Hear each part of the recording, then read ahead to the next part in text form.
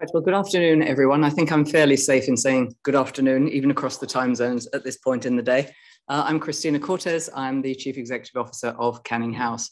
For those of you who do not know Canning House, and I hope that is a minority, we are a not-for-profit organisation whose unique role is to promote understanding and relationships between the UK and Latin America. And we've been doing it for nearly 80 years now. We are a forum for contacts, for thought leadership, and for pragmatic debate on Latin American political, economic, social, and environmental trends and issues, and also business risks and opportunities. So we invest in research, we publish newsletters and reports, and we convene events to raise awareness and understanding, to aid policymaking, and also to encourage networking. We are independent and we are neutral, but we are not afraid of tackling controversies. We partner with ministers and government officials, with members of Parliament and Congress, with embassies, other think tanks and universities from both sides of the Atlantic. And we also offer free individual membership to students. We publish the Canning House LATAM Outlook, which is a 5-year look ahead at political, economic, social, health, and environmental and security developments in the region. And we also partner with the LSE's Latin America and Caribbean Centre on the Canning House Research Forum, which is a 5-year research program whose first research fellow, Amir Lebdoui, has undertaken the first 2 pieces of research. The first report was on inequality and trade diversification, and today's topic is Latin American trade in the age of climate change. But that's enough from me on Canning House. I'm looking forward very much to hearing the talk about the report itself and also the discussants' conversation afterwards. So I'm now going to, without further ado, hand over to Gareth Jones, the director of the LSE's LACC. Gareth, over to you, please. Thank you.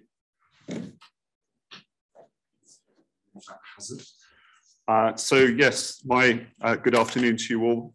My name is Gareth Jones. I'm director of the Latin America Caribbean Centre here at the LSE. There are some familiar faces, so I realise I'm preaching to a choir in a certain sense. I'm also Professor of Urban Geography in the Department of Geography and Environment, which is particularly appropriate for today's panel discussion. I'm pleased to be chairing or co-chairing this event with Cristina Cortez, CEO of Canning House, as well as having the opportunity to introduce the report by Amir, and to introduce and moderate discussion with the 3 distinguished discussants who, I say with some trepidation, are virtually behind me and on the screen in different parts of the world, I hope. And they are Minister Nicolás Grau of Chile, Minister Andrés Valenciano of Costa Rica, and Jeanette Sanchez of ECLAC. I'll introduce them more fully and more formally in a second. Just 1 or 2 quick points of housekeeping as to how the event will take place. It is hybrid, it is synchronous, and to some extent it is largely virtual, and will result in a podcast. So it's being recorded with everybody's permission, and subject to the usual sort of technical caveats, will be available on the various platforms and media in a very short time. The event also has simultaneous translation in Spanish and Portuguese, and I think you, for the Zoom people, have to activate some button or gizmo or widget somewhere on that platform in order to get the interpretation. The LSE Latin America Centre tries to the best of our ability to host events, promote research, and undertake engagement in at least 3 languages when we're able to do, and that's quite a challenge in the UK, and it's even a challenge at the LSE on occasion. So this event is interpreted, but also Amir's reports, which will be circulating through the web pages and through social media, is also available in English, Portuguese, and Spanish. At the end of the presentation and the follow-up discussion by our three distinguished guests, there will be a chance for some Q&A, and that can be conducted online. Please enter into the Q&A function, and Maria Clara will curate those and ask them to the appropriate members of the panel afterwards. For those of you in the room, you can use your full digital dexterity and put your hand up in old school, old normal fashion, and I will do my very best to call on you if you have questions. And if you do not have questions, but would still like to ask the speaker something at the end of the event and or to network, then we have coffee and some refreshments outside. I'm assuming students won't have identified those as a free public good in the meantime, and that they will not disappear in the 90 minutes or so that we are in here. Let me then introduce our speaker and our three discussants before handing the microphone on to Amir. Amir Labdoui is the Canning House Research Fellow at the LSE LACC. His research lies at the crossroads between industrial policy, natural resource management, and sustainable development agenda. He holds a PhD in development studies from the University of Cambridge, and he's also just been appointed to a lectureship at SOAS in just a small postal district shift up the road.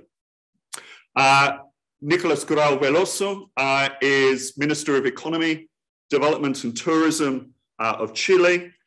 He was Assistant Professor of Economics at the School of Economics and Business at the University of Chile, and also a researcher at the Center for Social Conflict and Cohesion Studies, COES, which I think is known to some of us here, also based in Chile. He obtained his PhD in economics from the University of Pennsylvania in 2014, and his research has focused on the economics of crime and education. Andres Valenciano Yamuni is the outgoing Minister of Foreign Trade for Costa Rica. He's over 15 years of professional experience. He's an industrial engineer who graduated from the University of Costa Rica with a master's degree also in international business from the Fletcher School at Tufts University in the US. And he's the Lee Kuan Yew School's Senior Fellow from the National University of Singapore. Before becoming minister, he was the executive president of the Instituto Nacional de Aprendizaje, where he was in charge of technical and vocational education in the country. And Jeanette Sanchez has been Director of National Resource Division of ECLAC, CEPAL, in Santiago since 2017. She holds a PhD in public policy and social transformation from the Autonomous University of Barcelona, and has also completed doctoral studies in development at the Catholic University of Louvain, a master's in community and regional planning from the University of Texas, and a master's in economics from Flaxo, Ecuador, as well as is an economist at the Catholic University of Ecuador. We'll be hearing from each of the three discussants in turn later, but for now, I'm very happy and delighted to pass the microphone or the standing position over to Amir for a presentation about his report.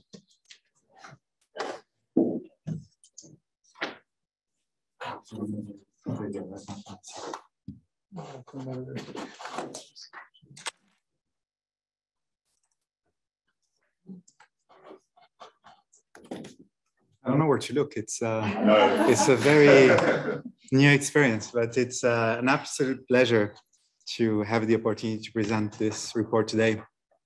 See some friendly faces and some new faces too, and it's such a fancy room in the new building that LSE has built. But also, it's a great honor to be able to count on such an eminent group of discussants today with a lot of experience precisely on those topics. So despite the fact that it would take a lot of time to cover a lot of things in the report, I'm very conscious of the fact that this presentation is the last thing standing in the way of the discussion with Andres, Jeanette, and Nicolas. So I'll try to go straight to the point so we have more time for discussion. So the objective of this report was to analyze the impact of climate change and its mitigation on Latin American trade, but also explore some of the opportunities and policy pathways that arise from the sustainability agenda. More particularly, the report has 5 main messages that should pop up anytime soon.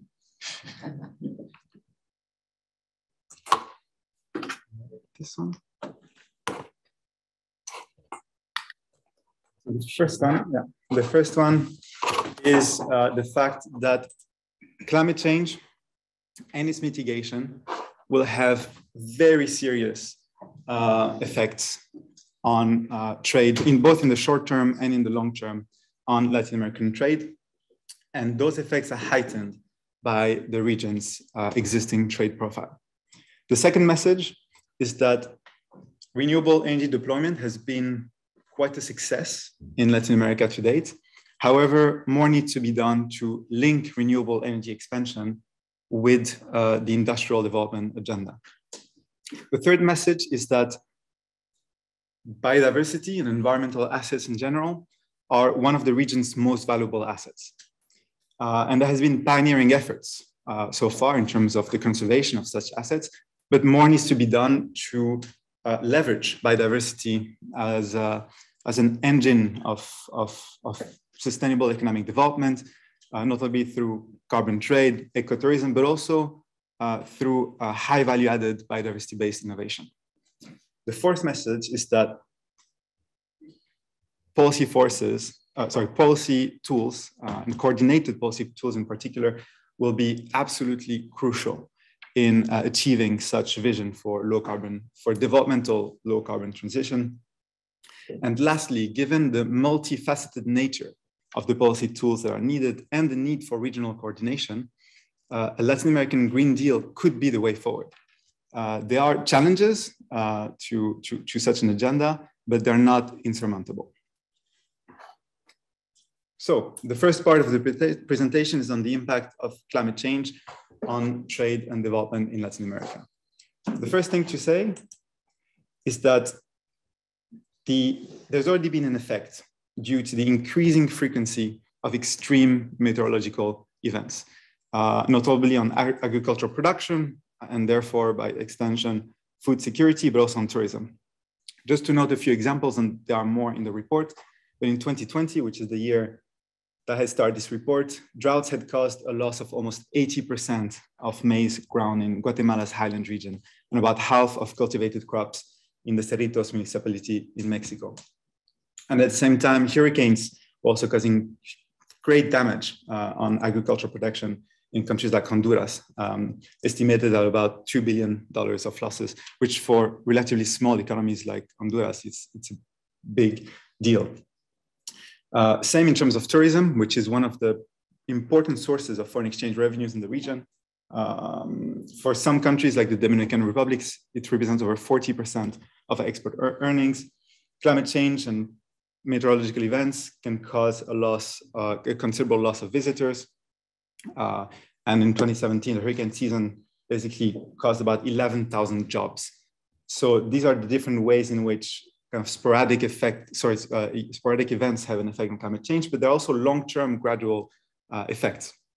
Fluctuations in precipitation and temperature threaten the long-term productivity of several agricultural outputs that the region depends on as a source of revenues. So I remember a few years back when discussing with basically heads of business association, industry associations, and so on, I often heard this notion that, oh, but we are exporting so many diverse things like fruits and salmon and shrimps and banana, and these can be high value added, so why would we care about economic diversification? If you think about the effect of climate change, and there's a key reason to care and to think about a sustainable productive diversification. So a 1 degree increase or irregular fluctuations in temperature can have, for instance, dramatic effects on productivity for salmon farming in Chile, coffee production in Colombia, or cocoa production in Ecuador. And these are just a few examples. Now, I may sound like I'm just the bearer of bad news. I promise that the presentation gets a bit more optimistic later on, but not yet. Fossil fuel producers, so the climate change not only climate change, but also its mitigation also have considerable effects on long-term trade prospects. For example, fossil fuel producers face gloomy prospects in the context of the global energy transitions, which matters particularly for countries that depend on fossil fuels as a source of public revenues and jobs. So countries like Bolivia, Colombia, Ecuador, and Venezuela. And in those countries, the global energy transition will not only cause a loss of export and public revenues, but also a considerable loss of jobs. Right? It's estimated that about nearly 400,000 jobs will be lost in fossil fuel extraction and electricity-based generation. And most of these jobs will actually disappear by 2030, which is fairly soon.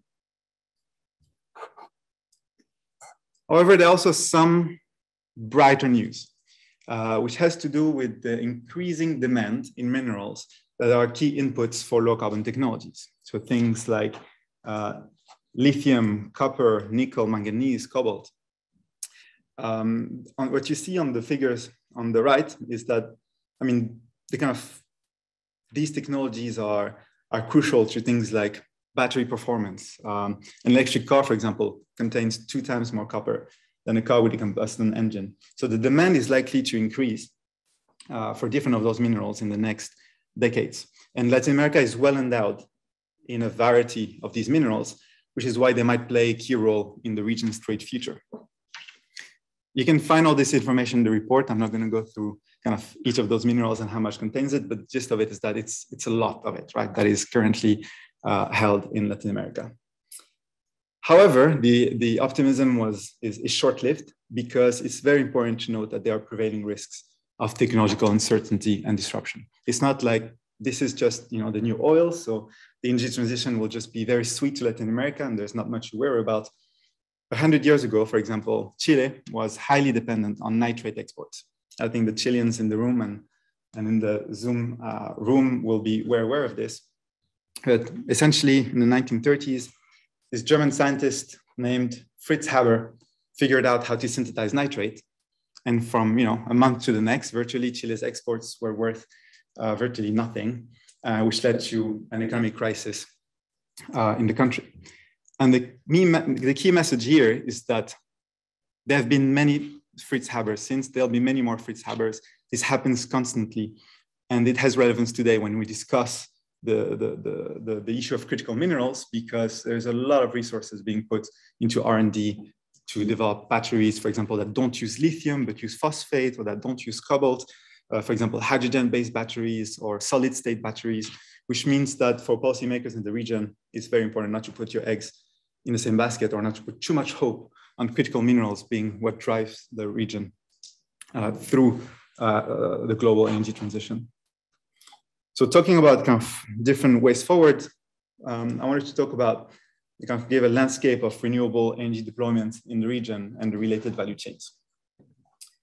Renewable energy deployment has been quite a success in Latin America. Renewables in primary energy generation and renewable energy capacity per capita are actually twice the world average.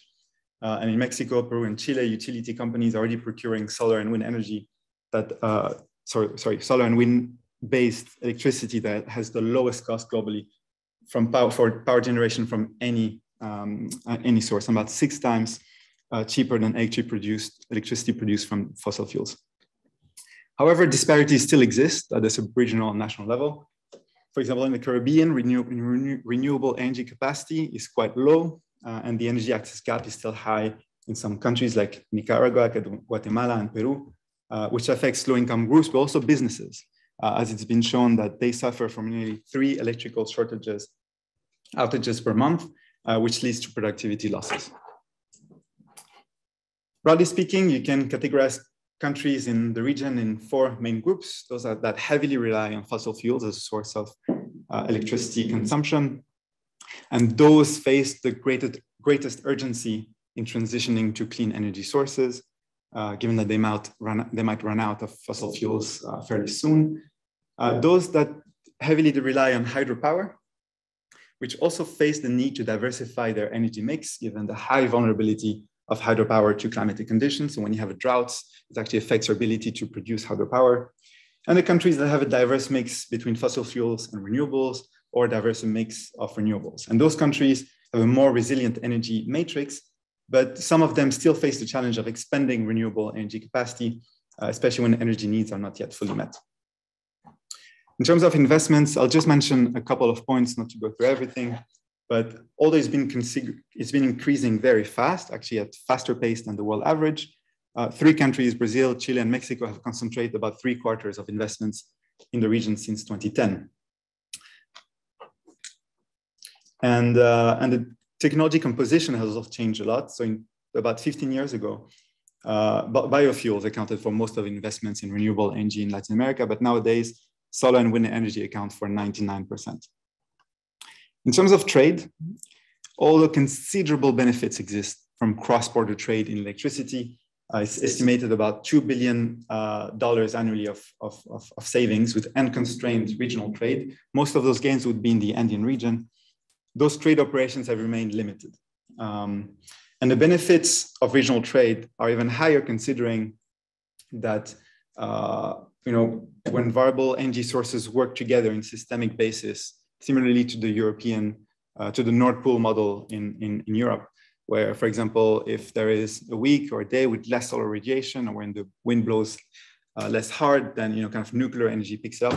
Nuclear is a whole different kind of topic, so we're not going to go into that. But the idea is to be able to have kind of systemic approach at the regional level, which is why the integration of Latin American countries in a regional electricity grid constitutes a key policy priority moving forward. I'll skip the deployment part just for if you want to talk about it during the Q&A, we can discuss it. But the few points I wanted to still make is on manufacturing and value chains. So Latin American countries, with the notable exception of Brazil, are mostly inserted in low value added segments of renewable energy value chains. Right? So most of the countries in the region mostly export raw materials like lithium, balsa wood, iron ore, and plastics that are mostly to China to produce renewable energy technologies and import wind turbine, solar panels, and so on. So there is wind turbine manufacturing capacity in Brazil and Mexico and Argentina to a lesser extent, but most wind turbines in the region have been imported.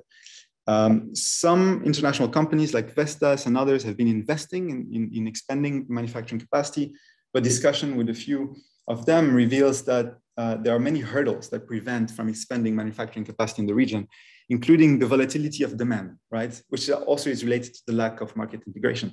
In each country, it's very hard to plan expansions because demand varies a lot from year to year, which is also related to unstable energy politics. Most of it, this has been particularly reflected in Mexico in recent years, where the kind of approach towards renewables has dramatically changed. Similarly, in terms of high value-added segments of renewables value chain, in terms of innovation, there is a mixed record. Brazil is probably the country that has done the most in terms of spearheading R&D activities in the region, including particularly biofuels, right, which is pretty much a Brazilian success story. But on a less positive note, R&D capacity in renewables remain quite low in Latin America, well below the global levels. And most of R&D in the region is actually, there's something to say about public and private funding. Here I put an X because they're not necessarily opposed to one another. It's not versus, or it's not even the sum of it, but it can be a multiplier. And in the region, in most countries, public financing is over 50%, sometimes even over 70% of R&D. But if you look at the share in advanced economies, public financing for R&D is lower than 35%. So moving forward, finding ways to encourage complementary private investment for R&D will be essential. Now, the last point I want to make on renewables is about hydrogen and opportunities for value addition, notably through low carbon services. Latin America has a unique opportunity to produce green hydrogen competitively. Chile was the first country to unveil a hydrogen development strategy, which sets an ambition to export $11 billion by 2035, which is very soon. Good luck, Nicolas. But it's been followed by Brazil, Colombia, and Panama. There's a diverse set of opportunities for the different countries of the region. Some of them see hydrogen as a way to boost exports. Some of them to reduce the diesel import bill, but also others, they see it as a way to decarbonize mining, right? Especially given the pressure for reducing the carbon intensity of mining activities. However, the discussion also needs to go further than hydrogen, right? The objective doesn't just need to be about exporting green hydrogen, but about thinking about all the market opportunities that exist for localizing and decarbonizing energy-intensive services. So Latin American countries could leverage their renewable energy potential and green hydrogen potential to be early movers towards the provision of a range of decarbonized goods and services in terms of low carbon manufacturing, like green steel, low carbon mining, but also technology services like data, clouding services, cryptocurrency farming. That's something that's also quite the source of heated debates, but again, that's up for discussion. And those industries face challenges due to their carbon intensity. So looking forward, expanding the provision of reliable, cheap, and clean energy could be used as an asset in the region to attract FDI in those activities and ensure that existing clean energy is not redirecting from other activities that would have to revert back to dirtier sources of energy. Now, third point is about biodiversity in the context of trade strategies. Latin American countries and communities provide a range of ecosystemic services from which the whole world benefits, but essentially no one pays for it, right? There has been policy efforts, especially in Costa Rica, to marketize and compensate for the protection of environmental assets. The most famous, or at least the flagship initiative, is Costa Rica's payment for ecosystem services, whereby landowners receive direct compensation for the services that their land produce when they adopt environmental friendly land uses. I think they received an award from Prince William, was it, for this initiative? And it's been replicated in some other countries, like in Colombia, especially in the context of post-conflict local development, where biodiverse areas have remained untouched. And now the question is about how to sustain local livelihoods while avoiding extractive activities. However, such mechanisms are often limited to national boundaries, and local communities often struggle to receive remuneration from the international community, which also benefits from these services. So in that context, carbon markets, essentially putting a price on pollution, could be an interesting way to generate trade value from biodiversity protection. In 2019, governments globally raised about $45 billion that way. And in the region, Mexico, Chile, and Colombia have begun to use or considering using carbon emissions trading systems. However, to act as effective trade tools, those will need to cut across country and continental boundaries. So if there was a kind of regional carbon emissions trading system, it would make it easier for the region to negotiate as a bloc, or at least to trade carbon permits with the EU or other countries and generate more value from outside the region. Ecotourism also needs to be mentioned, as this is probably one of the ways that's been the most discussed in terms of how to generate trade value and foreign exchange through biodiversity protection.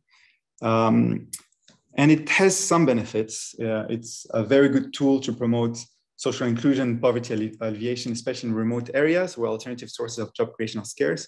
So people who engage in ecotourism, usually you don't go to the main urban centers, you go out of the way, which enables the resources or the revenues to be diffused. But there are very important limitations that need to be mentioned, one of which is revenue volatility and climate vulnerability that I mentioned earlier. The Galapagos Islands actually kind of are a case in point of those limitations. And during the COVID-19 pandemic, they lost about 75% of revenues. And I remember at the time meeting, I don't know if it's lucky or unlucky, but meeting the governor of the Galapagos that was complaining that because of that loss of revenues, they had much less resources to put into biodiversity conservation. So it was pressing to find alternative ways to generate trade value. Innovation was one of them, as the next slide will show. But there's also an issue of environmental damage, right? Too much ecotourism kills ecotourism. So finding alternative ways to capture the economic value of biodiversity is quite important, which leads us to this hummingbird. Do you have any engineers in the room besides Andres? Yeah. Basically, what do you see in terms of the innovation value of this bird? What strikes you? besides the fact that it's very pretty. Any guesses? Speed of its tapping. Oh, interesting. I thought you were going to say the speed of its. So it could have been, but not this one. But this hummingbird actually is the source of inspiration for the Japanese bullet trains, right? Because of the aerodynamic shape of its beak. And this is just, I wish we had 3 hours just to talk about, that aspect of biodiversity-based innovation, but unfortunately we don't, and probably better for you. But the examples are endless, right? In terms of innovations that have shaped human engineering, that has been inspired from nature, mostly from Latin America. And biodiversity is indeed a source of information, right, that can feed into industrial and innovation processes. And the potential in Latin America is huge. And there has been some efforts to develop it, but with both successes and failures. So in Costa Rica, which I had the chance to visit last November, since the 90s, there has been efforts towards what they call bioprospecting, which is the mapping of genetic material across the country as a bank of knowledge. And there's been early recognition of biodiversity as a bank of knowledge that could be used for different purposes and for innovation. And there's a lot of examples to mention, but just to give you an idea of what we're essentially talking about. The person here on the bottom right, whose name is Yandri, is a researcher in Costa Rica, in Lanatec, and her team had discovered this worm that when provoked produces this hydrogel, which is essentially as strong as superglue, right? And I've seen it with my own eyes, and it's incredible. And this thing can be used, the commercial applications are endless. It could be used for, instead of stitches, it can be used, and it has no toxins. But her, like many other researchers in that position, usually the way it works is that you publish an article in a prestigious review, and then the kind of commercial benefits from those, at best maybe a patent, but the commercial benefits from those are usually reaped in other regions of the world, right? Which poses a question of compensation and local value added. So talking to different researchers in those ecosystems in different countries, it appears that there are several hurdles, right, to reap the full potential of biodiversity-based innovation.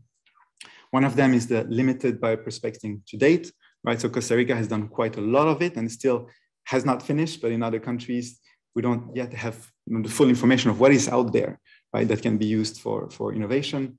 A lack of critical mass of specialized human capital, right, due to a limited interdisciplinary university training related to bioinnovation. Most of the researchers involved in that space are actually anomalies in a way, right? These are people who studied biology and then somehow ended up studying nanotechnology in Switzerland and then came back. But this kind of particular training is not provided in the traditional curriculum. Inadequate financial support and administrative hurdles when it comes to handling biomaterials. Now, in terms of the policy implications, I'll discuss some at the national level, some at the regional level, and then the implication for a Latin American Green Deal. The first one is about the role of green industrial policies in encouraging the structural transformation towards the trade opportunities that arise from the global decarbonization agenda. A long-term vision will be needed to coordinate efforts, right, in developing what is the so-called industries without smokestacks. And the strategic areas where industrial policies could focus on include critical mineral supply chains, but also green hydrogen trade, low carbon mining methods, high value added decarbonized services, and biodiversity-based innovation. And over the past 2 years, more specifically, several governments in the region have taken important steps in the direction. So Costa Rica had published a bioeconomy strategy, Argentina, a national green skills program, and Uruguay, a green economy plan. The other thing to mention is green skills, right, which are needed to basically localize green jobs in Latin America. The transitions to a low carbon economy require human capital, right? Because at the end of the day, this is about people being able to do and provide services and goods, and their competencies doing so. And here, their development is not just about adding a course here and there and related to renewables and green stuff, and that's it. But it really calls for a rethinking of national education programs into ensuring that people have the skills that will enable them to reap trade opportunities that arise from energy transitions. In Argentina, at the provincial level in Santa Fe, a public agency was created recently to develop green skills for workers to be able to kind of transition towards sunset industries to new industries. And these kind of programs have high policy relevance, including in countries like Chile, where there is a phase-out coal plan, right? But there's no guarantee that the regions where jobs will be lost because coal mine will close will be the same regions where renewable energy jobs will be created. And these are the contexts in which green skills programs and along with labor market policies can help ensure that no one is left behind, not only coal miners, but also marginalized communities, along gender line as well, making sure that no one is left behind. The financing landscape is quite important. This kind of vision will require not only an increase in efficient public spending, but also ways to attract private capital, notably to support low carbon technology startups. Long-term R&D funding is key to stimulate these kind of transitions, especially when profits from innovation can only be expected far into the future.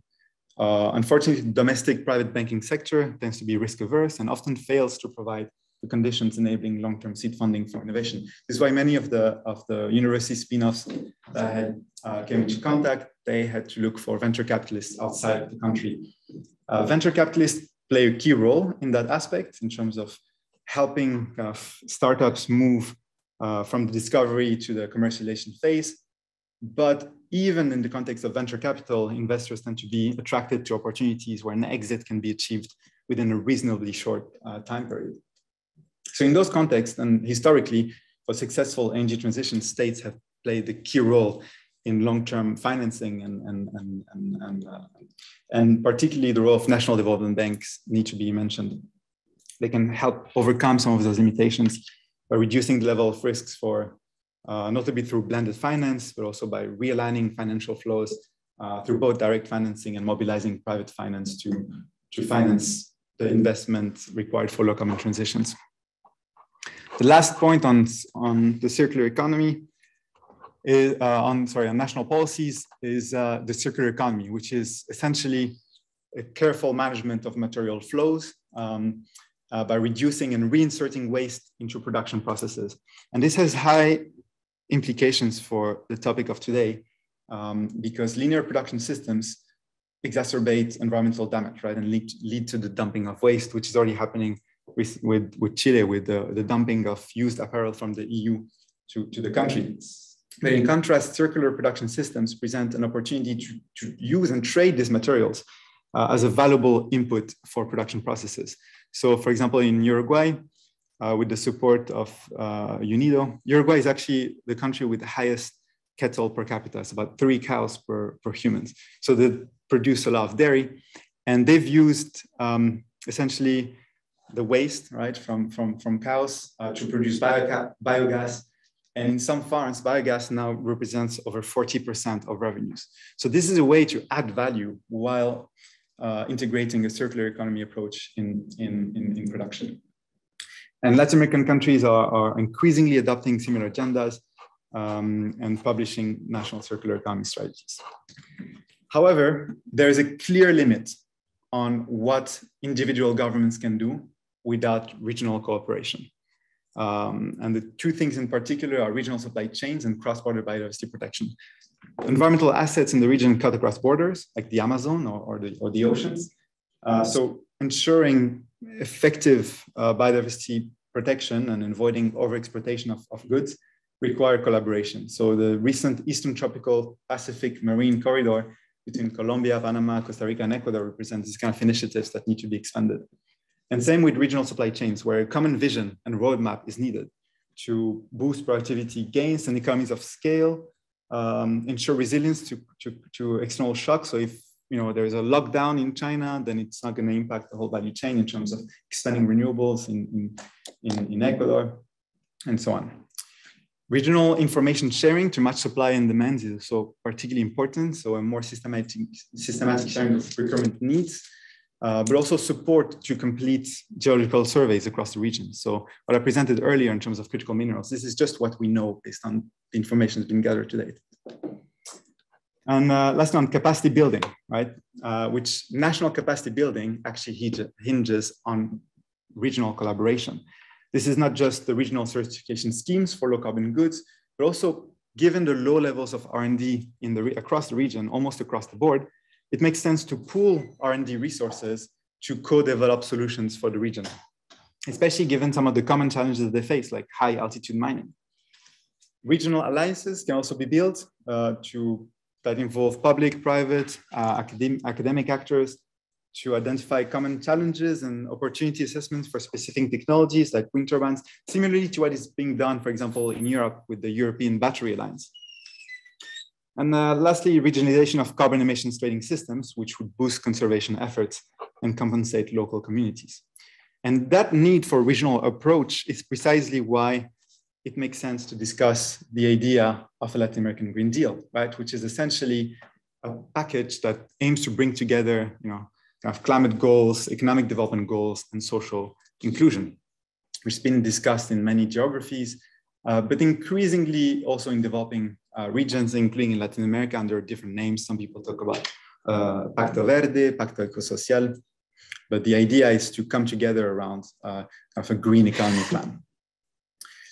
This idea is relevant because of the need for regional coordination for a climate-smart development model in the region, and specifically the synergies and complementarities that exist across the different countries of the region. So from critical mineral abundance in Chile and Peru, to manufacturing capacity in Brazil and Costa Rica, to renewable energy potential in Mexico and Paraguay, to the proximity to important trade routes as in Panama. And so coming together for the development of an efficient regional industrial ecosystem around low carbon technology makes sense. The idea of a Latin American Green Deal holds potential to generate economic benefits across a range of sectors, right? Not only manufacturing, climate smart mining, but also agriculture, right? With climate resilient agriculture and clean energy. There's a few examples of policies there, but again, we can discuss more if it's of interest. And lastly, not to sound too naive, but it's true that there are important challenges, right? Especially in the financing side and political divisions, but these challenges are not unavoidable. Access to financing, such a program would involve considerably high costs, but they need to be measured against the losses that are caused by climate change, right? Which is estimated by the ADB to reach about $100 billion per year by 2050. But also the rising returns from regional coordination and investment in low carbon technologies. In terms of political misalignments, this is a much larger challenge due to ideological divergence, personal rivalries, different positioning in terms of US-China competition, which have hindered market integration. But cooperation still persists in different formats, even if more efforts will be necessary. The latest success has been the Escazú Agreement. So we need to capitalize on those existing cooperation mechanisms and bring together different actors to identify credible regional, sub-regional targets and overcome coordination issues. And just to finish, I wanted to mention this quote from Albert Hirschman, this famous development economist who spent a lot of time in Latin America, because there is a whole element of creative imagination here. The status quo won't help Latin American economies leap forward economically and developmentally. So there's a need to reimagine the kind of future possibilities in terms of green trade. So what he said is that creativity always comes as a surprise to us. Therefore, we can never count on it, and we dare not believe in it until it has happened. In other words, we would not consciously engage upon tasks whose success clearly requires that creativity be forthcoming. Hence, the only way in which we can bring our creative resources fully into play is by misjudging the nature of the task, by presenting it to ourselves to be more routine, simple, and demanding of genuine creativity that it will turn out to be.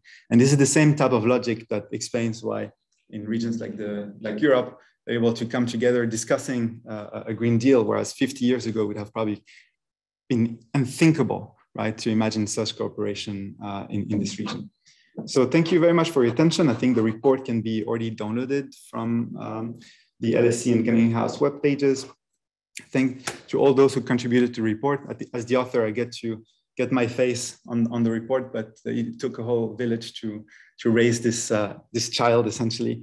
Both the team at LSE and at Canning House, also the people in Latin America who have kindly shared their expertise.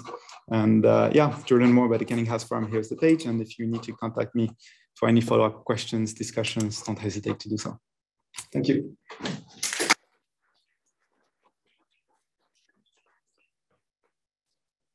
Thank you, Amir. And yeah, why didn't we take a well-earned rest for a moment or two? And we will run through some comments, I think, in the order in which I introduced the discussants, starting off with Nicolas, if the audio works, and then we'll move straight to Andres and then Jeanette, if that's possible. So Nicolas, a warm welcome and some feedback and commentary from your perspective.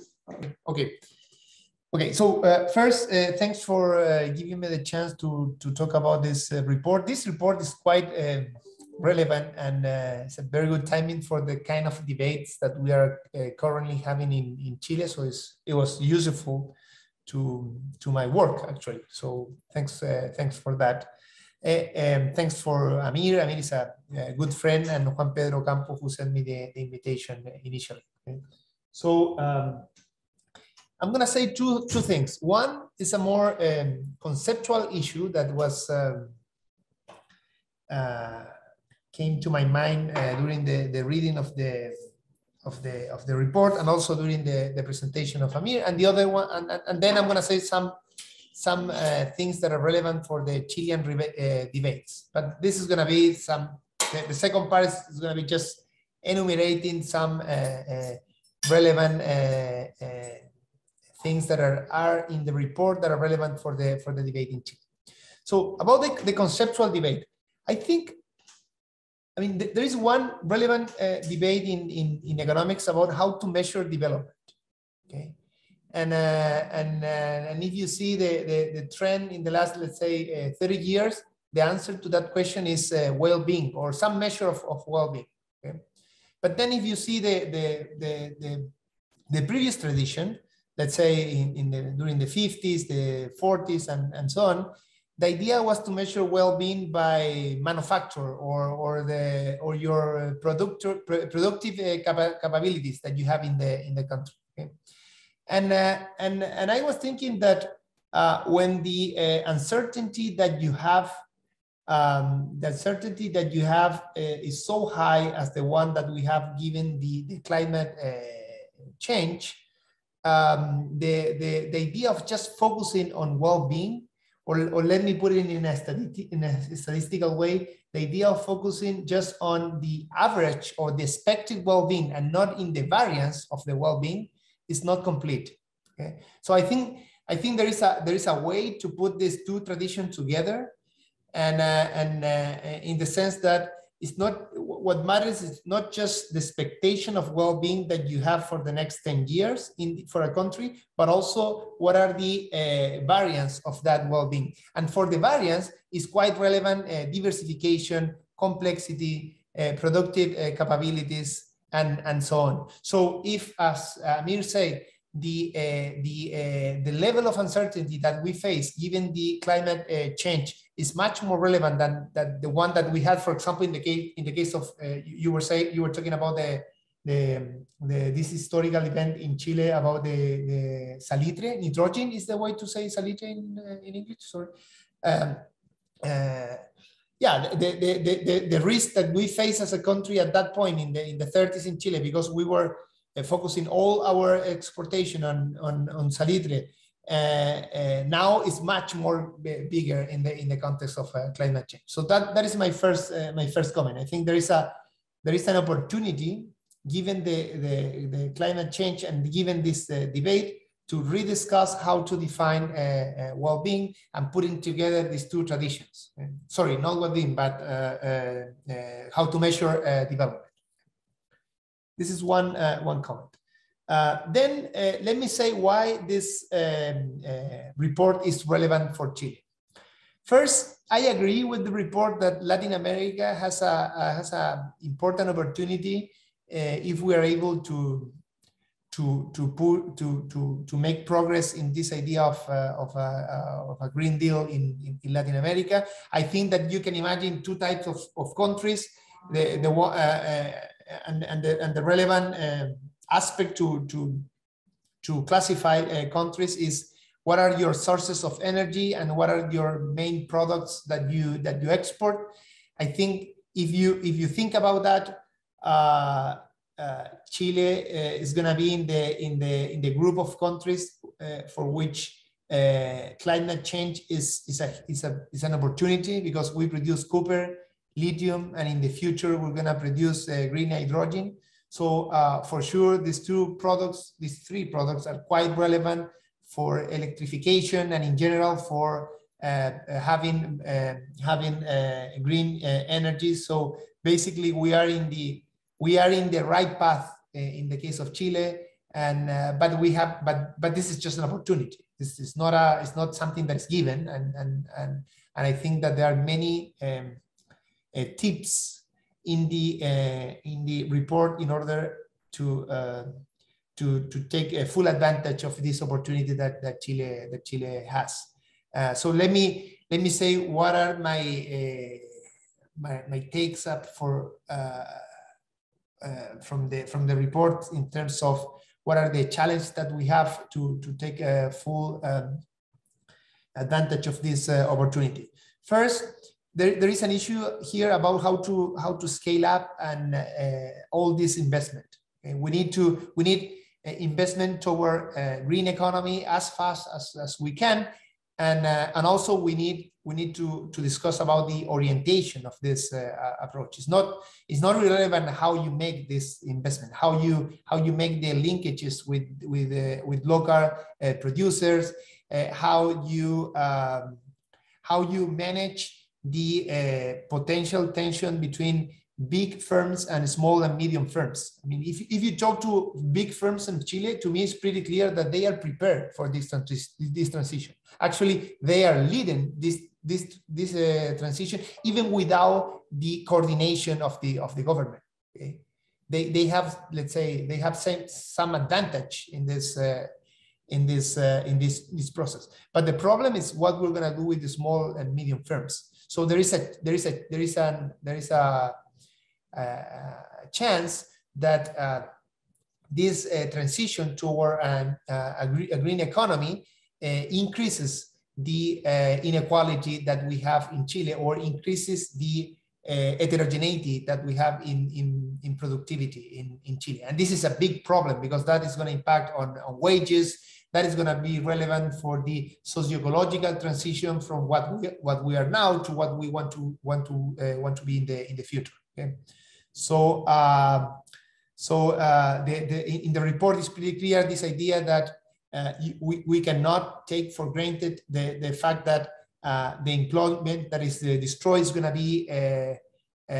be created in the same amount and in the same locations. Okay? So this is quite relevant for Chile, because it's true, we have copper, we have lithium, we have this potential industry of green hydrogen, but the business opportunities that are created are not necessarily in the same places that the opportunities that are being closed. Okay? So this is a huge challenge, politically speaking, for the government. Okay? The fact that we need much more knowledge about how to involve the communities in this process, which is because you can say to the, and I'm going to finish with this, you can say to the communities in, let's say, in Magallanes, in the south of Chile, that the green hydrogen is so relevant for the world. Okay? But maybe this is not going to have an impact there. This is not going to create employments there, and it's going to create some ecological problems there also. Okay? So there is a tension between what is the goal, the goal for globally speaking, and what is the goal for that community in particular. Okay?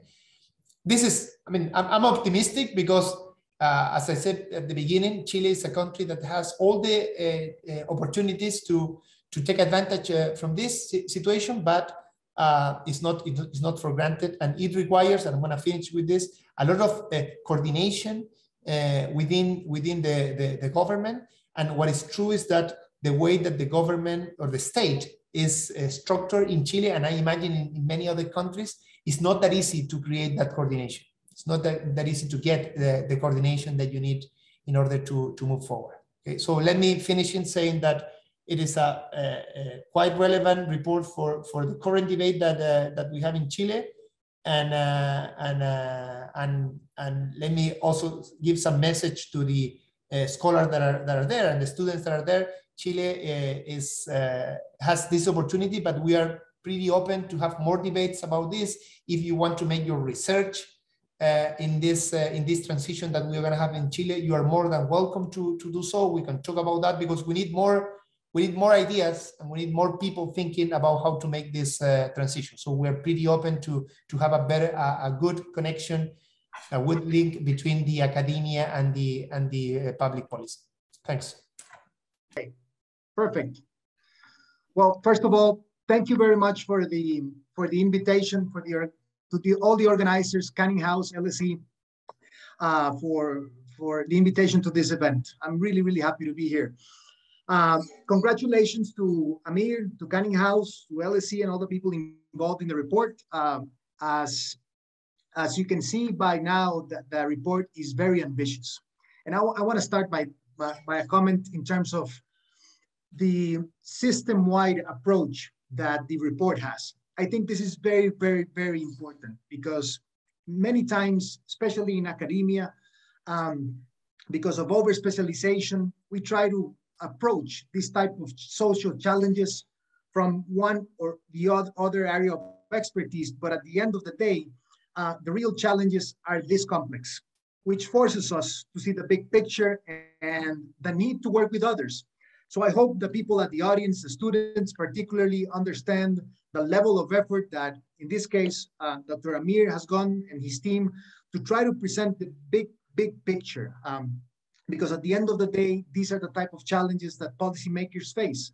There are a lot of trade-offs, and dealing with something like climate change and its impact and the type of structural transformations that we have on the report, or the report is trying to discuss, I think it paints the right picture in terms of the messiness of development, more along the lines of what also Nicolas was mentioning. So on that end, I think it's also really important that the report has a lot of examples of what countries are doing, because I think it showcases how some countries have certain pieces of the puzzle, but at the end of the day, development is a lot of things that need to happen at the same time, right? And that requires a lot of systems-wide thinking, and I think that the report does a really good job at that. Second point in general terms about the report is that I'm not going to comment in terms of the challenges of climate change, because the premise, and I'm assuming that everyone recognizes the level of risk that this represents. But I think the important thing underlying on the report, and frankly, I would have loved to see a little bit more of that, is how a green transition is a social transition at the end of the day.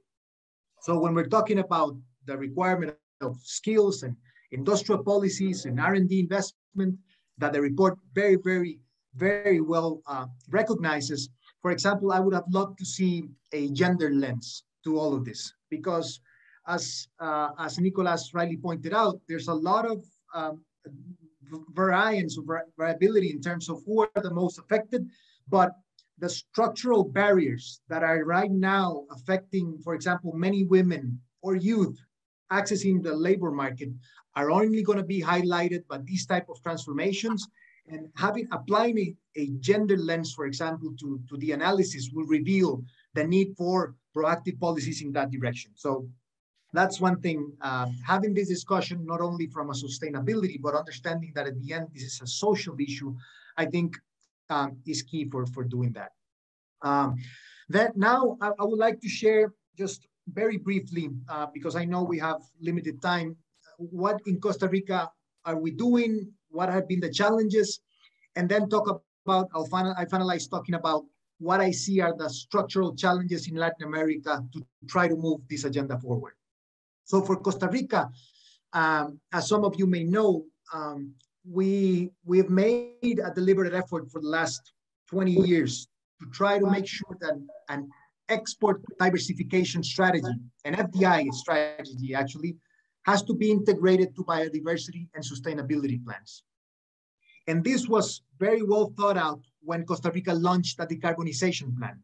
And here are a couple of things that I think can be useful when we're talking about a Green New Deal moving forward, which is a decarbonization plan or a net zero agenda or a Green New Deal has to be able to send very clear messages to every actor, every social, political, economic actor, including investors in the private sector, on how they can take advantage of such plans.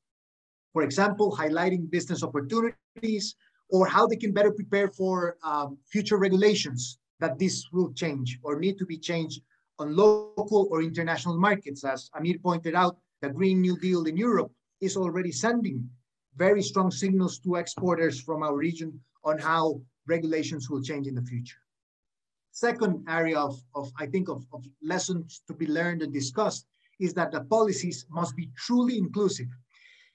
Because if we are to have a just transition, such plans have to be done in a participatory way, which means we need to provide spaces and long-term plans have to be done working with traditionally excluded groups.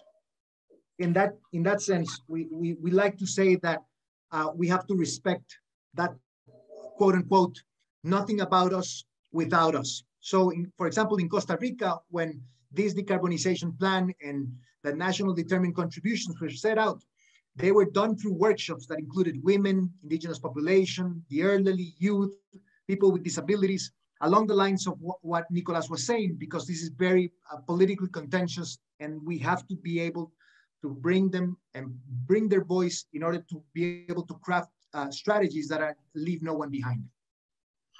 Then when Costa Rica launched the decarbonization plan, we also thought, well, how can we continue to mount export diversification, FDI, and trade negotiations to be very aligned to such plans as a value proposition? So as the report very, I would say, strategically points out, because we need so many policy levers moving at the same time. For example, in Costa Rica, and I'll just use an example of how this played out in our country.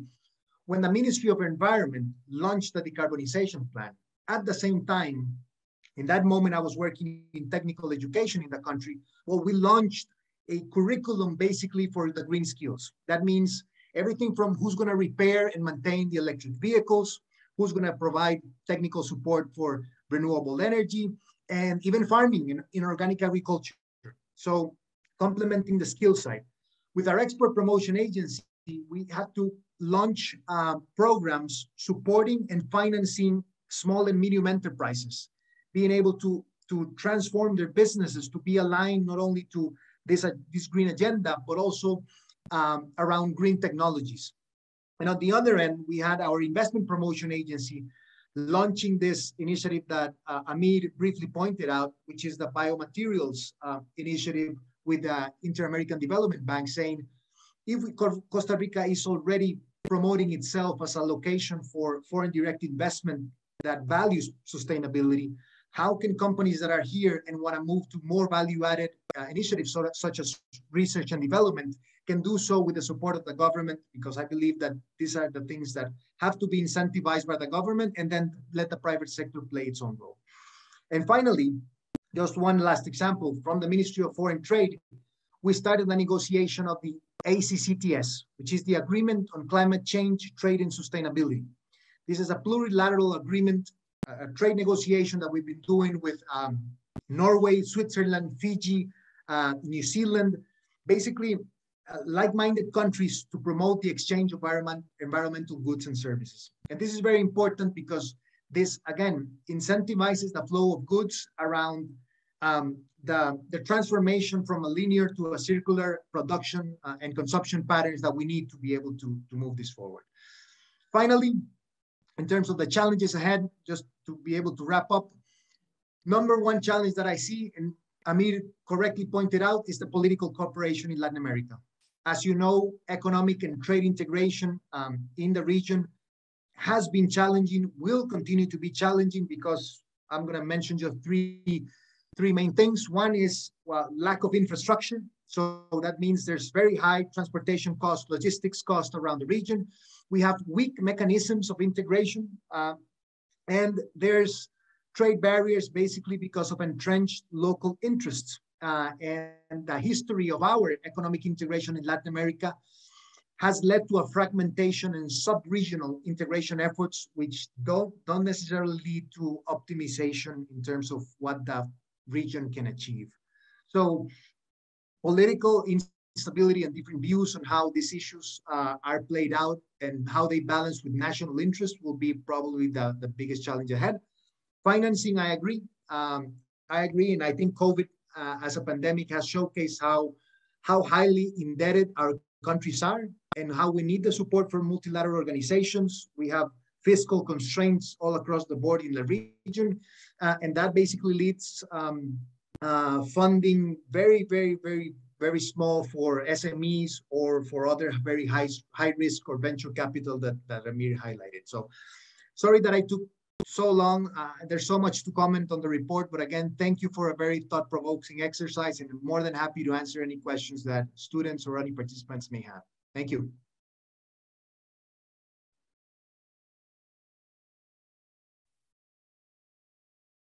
Thank you. Thank you. It's difficult to hear, but I think it's my turn. Well, I would like to thank the Latin American and the Caribbean Center and Canning House for the invitation. I am very honored to comment on Amir's report about Latin America trade in the age of climate change. It has been a pleasure to read it.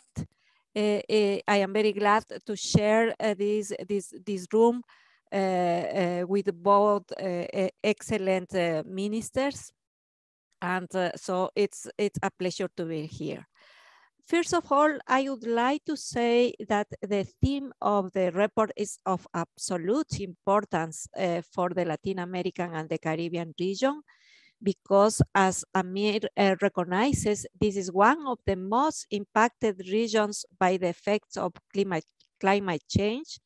The concern for climate change and even for other basic securities such as energy and food are important concerns right now for the region peoples and governments. These have only increased along with the political crisis between Russia and Ukraine.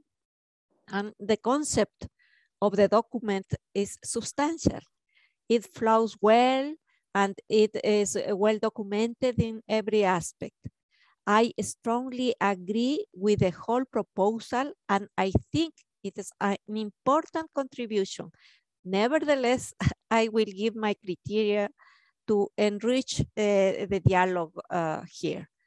I will divide my comments in two parts, the diagnosis and the policy recommendations part. In the diagnosis part, I agree with the description of the major problems and opportunities faced by LAC in the context of climate change and the risk of not changing its path of development. On one hand, the important impacts of changes in the frequency and severity of weather extreme episodes are already affecting production, exports, tourism, and infrastructure in the region. On the other hand, the shift toward decarbonized economies, mainly in some developed countries, is shaping new demands and standards in the international trade that will affect the oil producer countries and will also increase the demand of the so-called critical materials. Finally, the changes in consumption patterns that ask for more sustainability and healthy sources demand the region producers to make important efforts to diminish their ecological and social impacts. It seems to me important to point out that additionally to this context, the there is a specific historical structural framework where structural heterogeneity, payment balance constraints, and inequality are unsolved synergistic problems that also need to be considered in a Green Deal. The region has not changed its important dependence on natural resources with very low added value and with a huge ecological footprint, which makes it pertinent to consider Amir's warning for diversifying the economy. LSE defends the need to make a structural change that in this context must promote an environmental sustainable development, but also enhance equality and overcome poverty, which weakens region social cohesion, as Andres pointed out. Besides the problems and impacts, Amir considers in his report opportunities for key sectors in the region facing the challenges of the climate change age. Starting with the mining sector, it is true that critical minerals can play an important role in Latin America, mainly because of global trends such as energy transition and electromobility. And it's also true that there is still uncertainty and risks on technological disruption, and that there are environmental concerns in these activities, which are very important issues in a region where social environmental conflicts are increasing.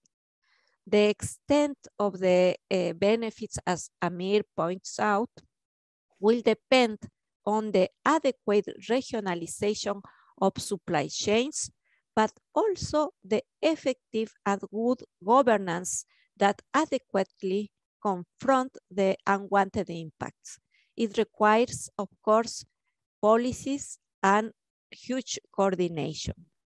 I would add that it's important to support changes on the specialization pattern based on raw materials, and to think first in the regional development path that the region needs in this climate change age, and then think about the role of of the mining sector. Amir proposes using critical materials as a lever of development in the LAC region and calls for promoting regional change. However, this is a goal that has not been historically achieved by the region. A new type of governance is needed with state leadership and good alliances with academia and the private sector, as well as an important regional coordination and cooperation are needed. Regarding the energy sector, Amir gives us much room in his report explaining that sector. He finds that Latin America is the region with the highest renewable energy participation, which makes him very optimistic about the possibilities. I would be cautious about that because of the slow progress and because it is mainly concentrated in hydropower. The other sources of energy are actually marginal, still marginal. Practically 75% of the electricity generated comes from hydropower, and further progress should be made to accelerate the adoption of renewables and avoid energy insecurity due to the climate change and due to the climate variability, along with preventing future impacts such as those of Russia and Ukraine's war. There is still a long way to go when it comes to changing the energy matrix, and there are huge challenges to overcome not only on the supply side, but also in the demand side. It is important in today's context to describe current increase in hydrocarbon prices and how this differentiatedly affects our LAC countries, both oil producers and net importers. And highlight the opportunity to strengthen the transition towards clean and renewable energies. LSE has estimated energy transition scenarios, investment cost breakdown, and job generations that could be taken into account. In the field of biodiversity, as Amir recognizes, the LAC region is probably the richest region in natural capital in the world. However, this has not been strategically used by the countries, and it's necessary to coordinate multiple policy efforts to leverage the trade value of the biodiversity. Amir affirms what is one of our perhaps greatest wishes for the region when he states that biodiversity-based trade and innovation services can be a transformative force for boosting economic development and trade in the region. In LAC, 20% of employment depends heavily on healthy ecosystem services, but these jobs are vulnerable and variable. So we need to change toward sustainable quite urgently. Considering the recommendation part, Amin mentions five key findings and recommendations to further support the transition to sustainable and inclusive economies. The first one is referred to the energy transition and its potentialities as driver for developing high value added low carbon industrial and services activities. I very much agree with that. LSE has also mentioned the energy transition to sustainable renewable energy and sustainable mobility and electromobility as key drivers to develop other industrial capabilities in the region with less footprint. However, in order to do so, regional integration and complementarity should be boosted as the region is moving beyond coordination and cooperation among countries. On the other hand, a better participative and effective governance, as I said, is needed to drive the different stakeholders through the energy transition. The energy transitions will not spontaneously happen. It is important to consider that Latin America and the Caribbean is an heterogeneous region. For example, there are oil producers and exporters versus oil net importers. The latter have greater incentives to accelerate the energy transitions, as the Minister of Chile has told us, than the former. Thus, it is important to achieve the will of all the countries, understanding the different realities and needs. The second group of recommendations are referred to biodiversity and ecosystem services as a transformative forms in the sustainable development of the region. Amir states that the global push toward decarbonization and climate change mitigation will be a driver of change in trade opportunities in our region. It is true that carbon emissions trading systems need go beyond countries and continental boundaries for carbon markets to be leveraged as trade tools. And the trend also slowly is going in that direction. But we need concrete commitments from the developed countries to do so. The current debate on biodiversity in the region appeals to common but differentiated responsibilities, and that must be considered if we want to the countries of the South to be able to protect the ecosystem services on which the entire planet depends on. The report recommends and gives good examples of payments for environmental services programs. That is one of the tools in which we at the LSE see great potential, and they have the tendencies to incorporate more social aspects. The regions is home to 33% of the world's forest. However, it's one of the regions with the highest rates of deforestation. Between 1990 and 2020, LAC lost 70% of its forest area.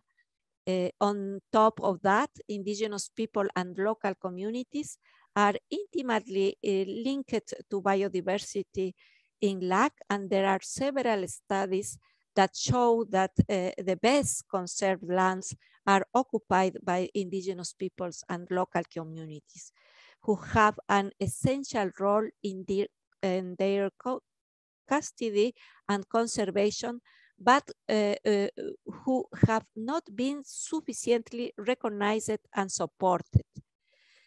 Another good recommendation and examples are to highlight the transformative role of ecotourism, which usually gives jobs to women and young people in places where sometimes there are not many options. But we know that relying heavily on tourism can become a vulnerability. Tourism services was the sector, for instance, hardest hit by the pandemic, which in pre-pandemic represented 42% of export of goods and services in the Caribbean and 10% in Latin America, and generated 6 million direct jobs and 15 million indirect jobs. In regards to the biodiversity-based information, Amir clearly points out that if the region does not invest in research and development, in developing human and technical capacities, in facilitating the administrative path for the collection, and if it doesn't provide financial support, it will not be able to consolidate these opportunities because the richness of endemic species and varieties in the region is enormous. But we have this huge constraint that government should consider. The green and blue recovery that articulates the short and long-term vision is an urgent need to act on the causes and that are behind multiple current crises. However, it must consider that in fact the world is far behind its intentions. Of the $14.6 trillion announced in fiscal measures in 2020 by the world's 50 largest economies, only 2.5% are for green recovery. And this is more problematic for the regions. Argentina, Brazil, Chile, Colombia, Mexico, and Peru have only $278 billion for green recovery, of which 1.2 billion are consistent with the environmental and climate goals.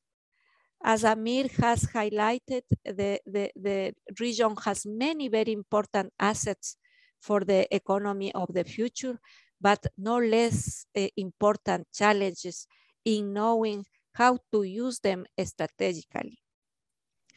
The third one dimension is referred to the need for coordinated policies at the national level to foster the development of capabilities needed for low carbon transformation across the region, such as labor market policy, skill development policies, financing policies, information sharing, and regional coordination.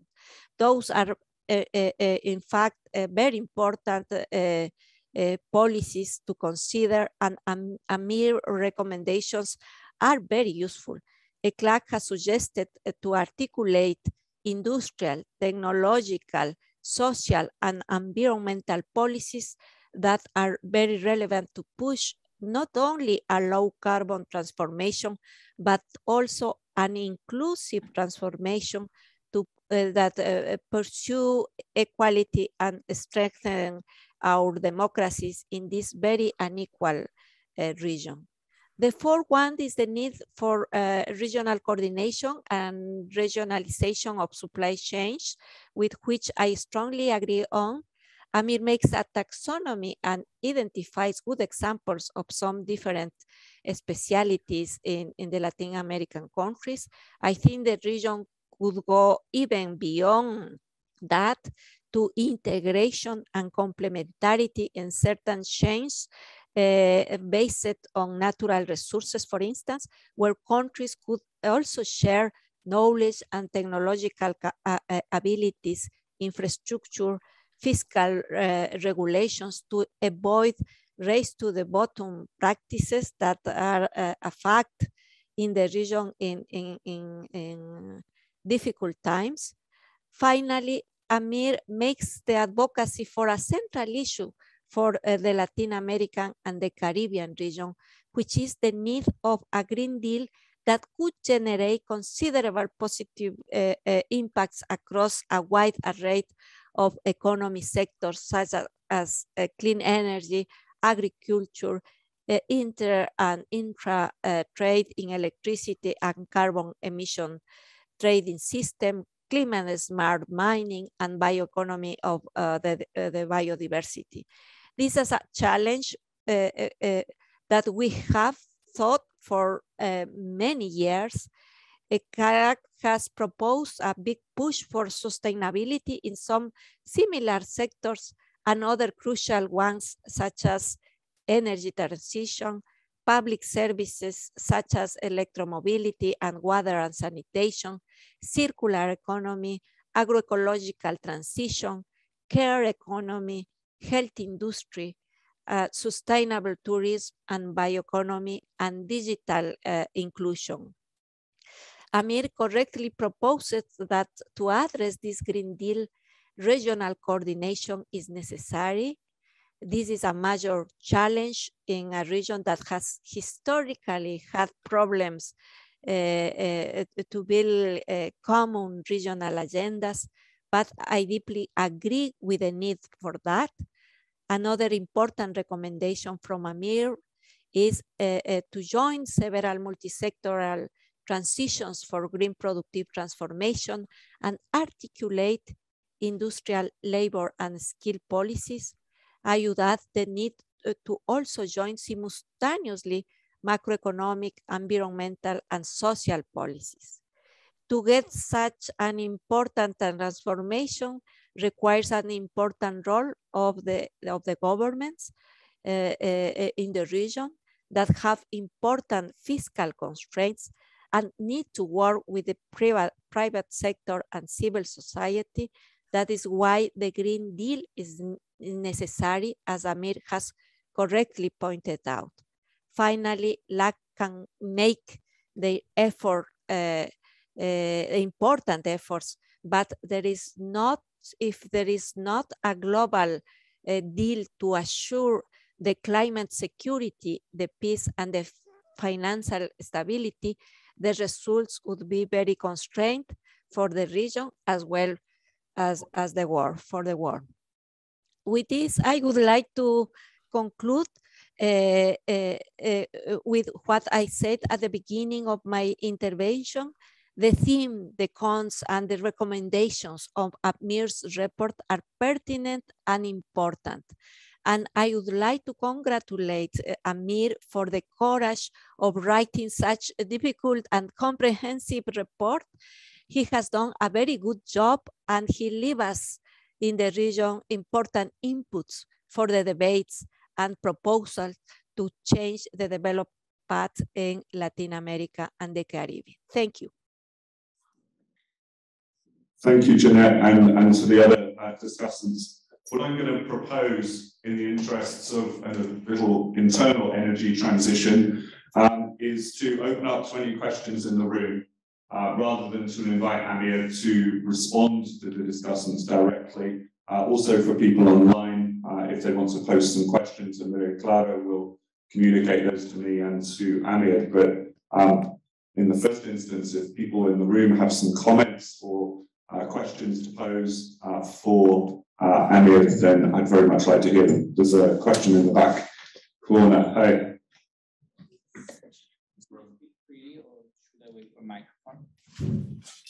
How far do we trust this technology? Try with this one. Yes. Thank you. It was a very, very interesting presentation. I'll try to be quick. I wanted to ask Amir about innovation coming from biodiversity, and what would be legal tools also in terms of intellectual property, and also economic policy tools through which countries in Latin America could retain the economic benefits coming from this innovation, and also incentivize people who would be interested in investing in this type of innovation to invest, but also to apply those conditionalities in order for this investment not to be environmentally destructive, and also to create economic benefits for these countries. Thank you. Wonderful. Before Amir jumps in on that, does anybody else have a question, particularly with the microphone in that area of the room? Thank you, me, for the report, and for to all the speakers. Thank you for the insights as well. Touching on something that you briefly mentioned at the end about the political constraints. These policy challenges imply a lot of coordination between countries. We've heard a little bit about the political issues within countries to get these policies approved and implemented. But I would like to hear a bit more about the institutional challenges. Maybe are there political spaces lacking for these coordinations to take place? Are there any challenges facing these cross-border problems? And I would like to hear a bit more about that. Thank you. Thank you. Amir, do you want to cut in on those two questions, and also any other comments from the discussants that you want to pick up? Sure. Can they hear me online? Yeah, super. First of all, thanks very much for these really, really interesting comments. I wish I could kind of rewrite the report with all this kind of feedback in stock, but this is extremely helpful thinking about those issues, especially kind of from the practitioner point of view, right? In terms of the political realities that you need to deal with, especially the social dimension of things. The first question from Giovanni over there on bioinnovation and the kind of institutional issues, intellectual property problems, and policy tools. This is a very tough question because some of it, I mean, it's a very gray area legally. The first aspect of biodiversity-based innovation is, the extraction of genetic material, right, which you then use for innovation, which is already happening for the pharmaceutical sector, for agriculture, for cosmetics, and so on. And there are a lot of regulation that concerns transport of genetic material, property right. It still is not always respected. So this is governed by the Nagoya Protocol. The US has not ratified the agreement, for example. Very often, for example, in Costa Rica, I met researchers complaining like people would come and take genetic material out of the country in their suitcases and so on. And that's why Costa Rica's efforts were interesting on that front, because they tried to promote this industry locally and actually Chanel has a product, right?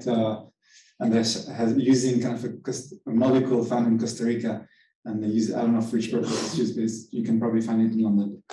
But the other issue is inspiration, right? And there's nothing that governs inspiration. You find something, and by the way, this is kind of the natural process of R&D, right? I mean, and evolution.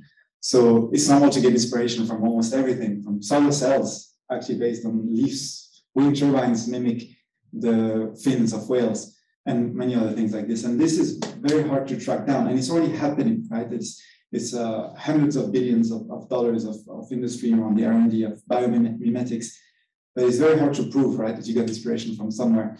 And this is why governments can take kind of this of being, and biopiracy cases, by the way, in Latin America, considerable. Every year there are biopiracy cases in firms in East Asia, Europe, and the US. But this is why governments in Latin America could take a step right ahead of the curve and try to develop technologies locally, right, and support it in this way.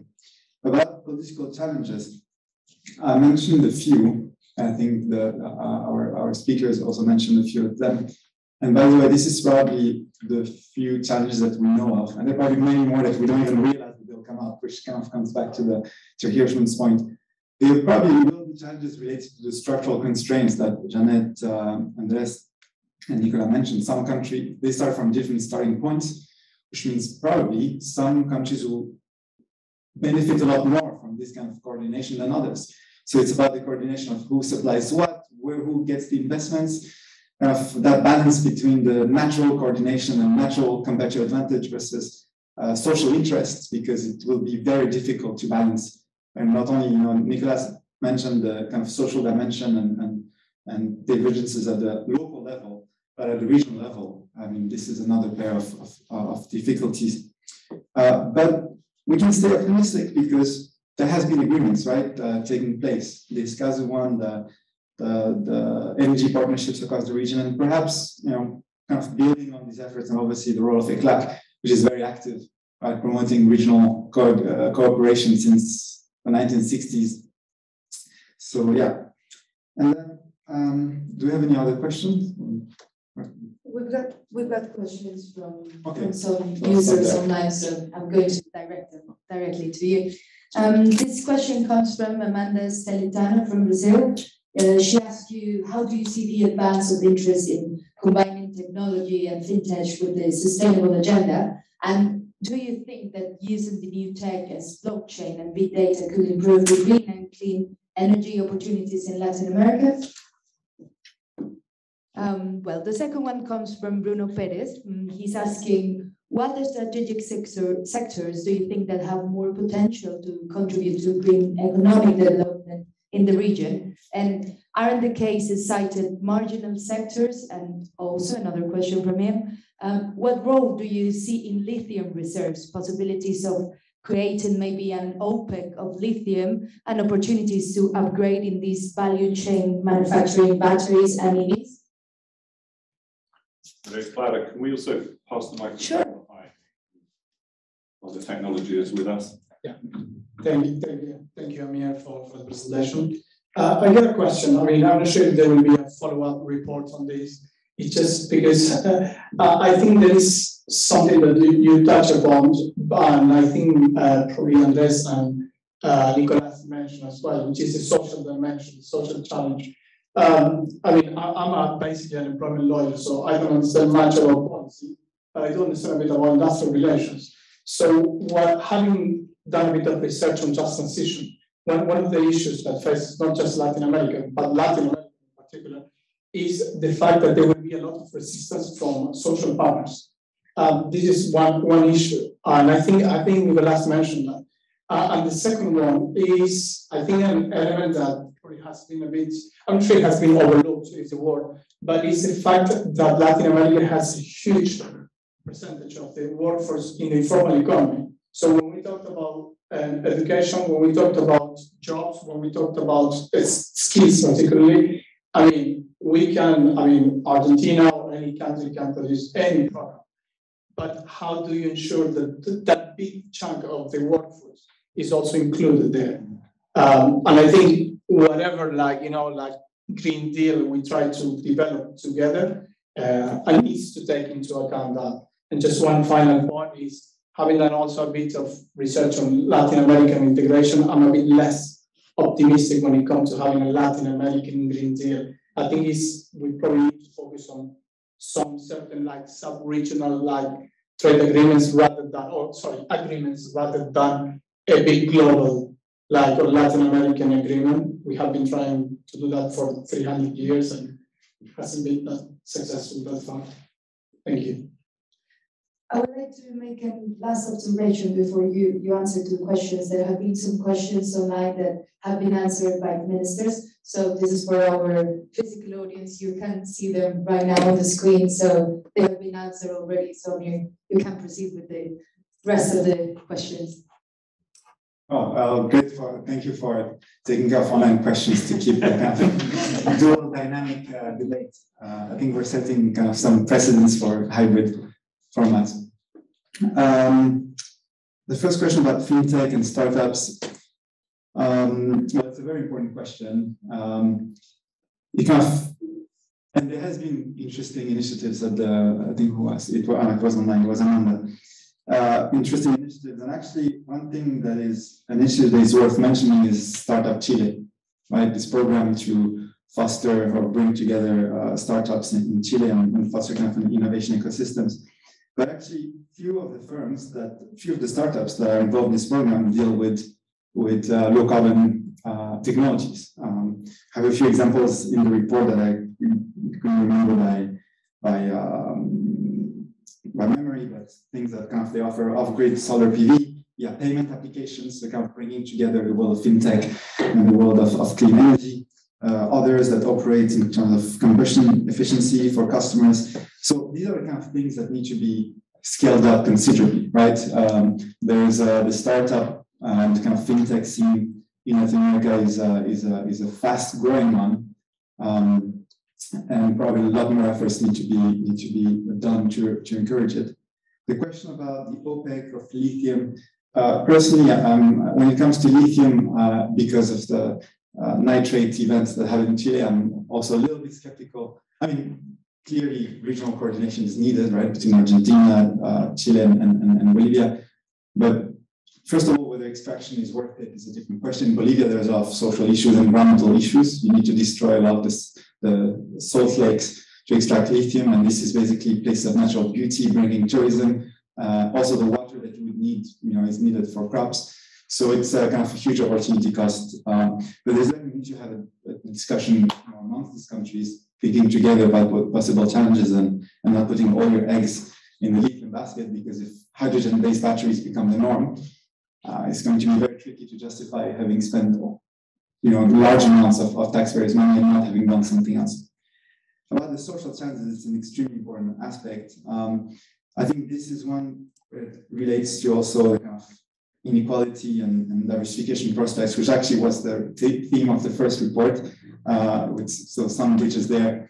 And it's kind of orienting, and this is where industrial policy comes in, right? Because it's also about rebalancing regional growth, ensuring marginalized communities can be part, so kind of targeting efforts towards particular areas, not just economic areas, but also people. And ensuring that kind of marginalized groups, people that are in the informal sector, also acquire the skills that will be needed is quite important, right? And that's something that I think Costa Rica has been sometimes struggling with. I mean, it's a success of export sophistication, but not everybody had access to the formal job opportunities that arose in that process. The resistance from partners, that's also an important issue. In Mexico, there's a big problem in terms of social acceptance of wind turbines. And that comes into not only dialogue in terms of finding negotiating areas, but also potentially it's also a kind of education aspect in communication, right? In terms of who benefits. If it's, you just have the wind turbine in your backyard, but you actually don't see the benefits for yourselves. So I think going forward, there'll be need for more discussion, inclusive discussion, and that links to the Green Deal, which shouldn't be just about governments and private sector negotiating this, but involving a lot more communities, civil society, trade unions, kind of negotiating together the kind of transformation that people see a benefit in. And the part on pessimism and optimism, it's the right one, but maybe as I finished the presentation with a quote, maybe it's suitable to add another one. As Gramsci said, you need to have pessimism of the intellect, but optimism of the will. So there are clear challenges going forward, but the status quo is taking basically us straight to a wall. So maybe it's time to take some leap of faith. Okay, we're going to trade anecdotes and aphorisms here. Pessimist is an informed optimist or something, I don't know. Thank you, Amir. I'm very conscious of our remaining 90 seconds or so. I am slightly struck by some of your responses and some of the comments also from online. What was the echo of an event we did, I want to say about 2 years ago with Chief Economist of IDB and so forth. You were involved in that, I think, as well, about long-term infrastructure-led development, inclusive-led development, et cetera, and the question then posed, which he didn't answer, which was about in a continent which is largely driven by slow growth, but where the political impetus clearly is requiring fast growth, under what circumstances can you price in things like green energy transitions, which are going to be slow growth, longer term issues, as you mentioned about venture capital and so forth.